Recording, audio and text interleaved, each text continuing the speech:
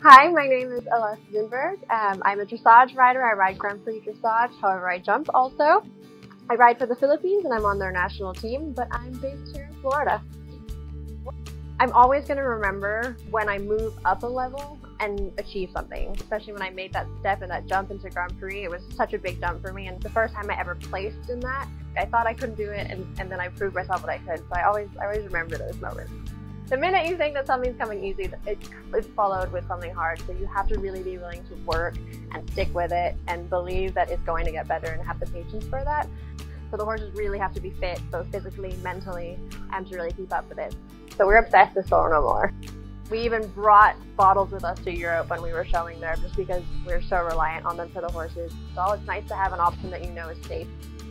I really want to remember why we all started riding, and that was because we love the sport, we love horses, we love being around them, and we have a special connection and bond with them.